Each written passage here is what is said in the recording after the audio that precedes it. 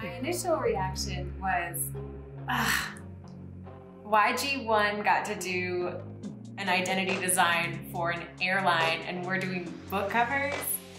Really? What's up everybody? This is Young Gun Season 2, the book cover design challenge. This is where we ask the participants to come up with a series of book covers for classic literature. I hope you play along with us and you can compare your results. So here are the parameters. What I want you to do is to take 3 classic works of literature, fiction books, redesign the covers, and create a set of 3 book covers. They can be linked by theme, color, style, whatever you can think of, as long as they feel like they came from one creator. That's key. I want you to use this template with a maximum of 4 colors. You can use any kind of imagery, illustration, graphics, vector. You don't have to create it yourself. You can use stock. That's okay. I want you to resist the urge to use photography on the cover itself. You can use elements of photography, but it cannot be photographic as its core. You must also include the publisher's logo, the UPC code, the stuff that you see on books to make it look legitimate. Consider finishes, inks, materials, whatever you can do to make it memorable and spectacular. Here's how you'll be scored. 1, and the most important thing, is concept. Is there a concept in here? What I'm talking about is achieving the aha moment. Is there an element of surprise where upon closer inspection, I discover something different? You can also think of this as the Easter egg or the image within the image concept, okay? We want to make sure you convey the main theme of the story. So you need to understand the story in order to be able to communicate it. Does it have shelf presence? You're gonna hear me say this over and over again because the job of design is to draw somebody in, to get them curious enough to at least want to investigate and spend some of their money. Bring them in. Lastly, cohesion. Do the 3 book covers that you've designed feel like they're part of a set. I've also curated a few book covers that really caught my eye. In the Macbeth book cover on the left-hand side, I love the idea here because it reads both as the skull and the crown. Here are a bunch of covers for 1984. And I wanted to show this to you because even though there are reoccurring themes about being watched by Big Brother, through the eyes and the skill of very different graphic artists, you can see there's many different ways to solve this problem. These are some retro covers for Pelican books. I love these. So simple, very graphic, very powerful. Not a heavy conceptual component to it, but very good. Some book covers from Penguin Books. I love the graphic simplicity. It tells a little bit of a narrative. It's a little bit abstract, but it's really, really cool and powerful. Okay, last up are these book covers. It's just doing things with hands or images within images. The book cover for Misery, I really like. I don't want to do any spoilers, but there's a writer and an axe and it gets bloody. That's it. I hope having some of these book covers that I picked out inspire you, spark some ideas, and give you a guideline in terms of what I'm hoping for. I find that whenever you're starting a new project, it helps to take a moment to look at what's been done to kind of inform what you want to do.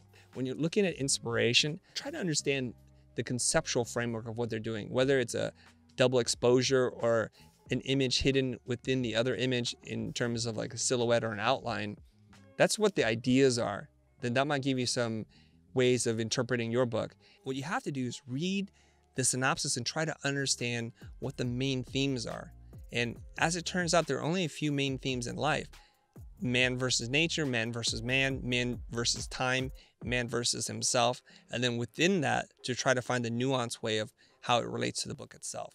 So you need to figure out what is being said in between the lines.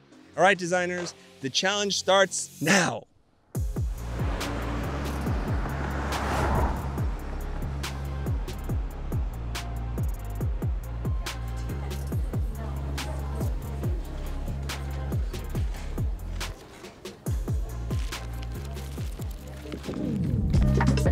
I love this project. I love this assignment because I'm a big fan of classic literature, but at the same time, I think this is a very, very hard assignment. Like, it's almost impossible to do because these are not some simple concepts we're talking about. These are classics. They're packed with these huge ideas, and I'm a little afraid I'm not going to be able to do justice to the writers. But I will just do my best and we will see how that goes. In general though, I think it's gonna go okay because after the first assignment, I learned to stress a little less over the result and focus a little more on the process and enjoying it. So after reading everything about challenge number 2, I think I'm pretty confident that I can do this. The challenging part is layouts, because I don't think I'm the best when it comes to layouts. But I think I'll probably challenge myself into doing that, and let's see how it goes.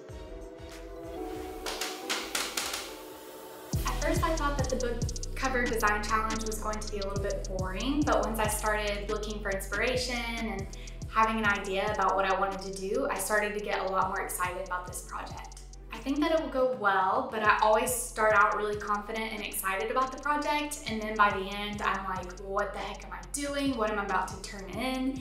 And there's always things that I wish I would have done differently or wish that I would have tried another idea. Really, most of my fears come around being in front of the camera and recording the process, but now that a few episodes are out, I've gotten a lot more comfortable speaking, talking to Chris. Like, I'm going into this challenge in just a lot better headspace and like looking at it as more fun than like this big scary thing.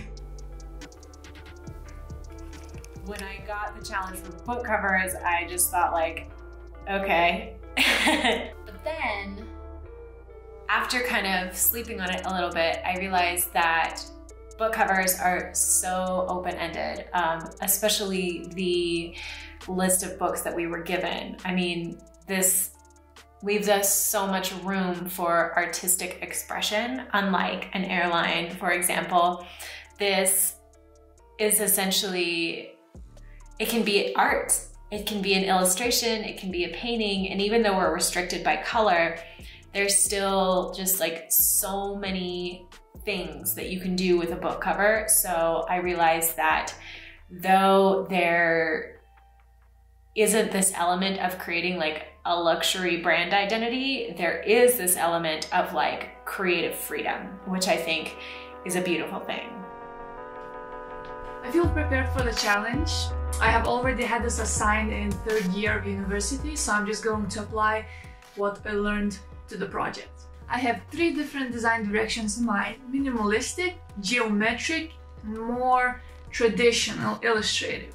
I'm thinking of trying to adapt at least one of these themes to be fully revealed while viewing the full cover of the book.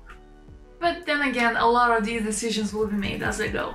I want to give a big, heartfelt thank you to Sony, who supplied us with 7 cameras, the A6400, which is a perfect camera for the kind of shooting that we're doing, to the participants of this competition. So Sony, thank you very much.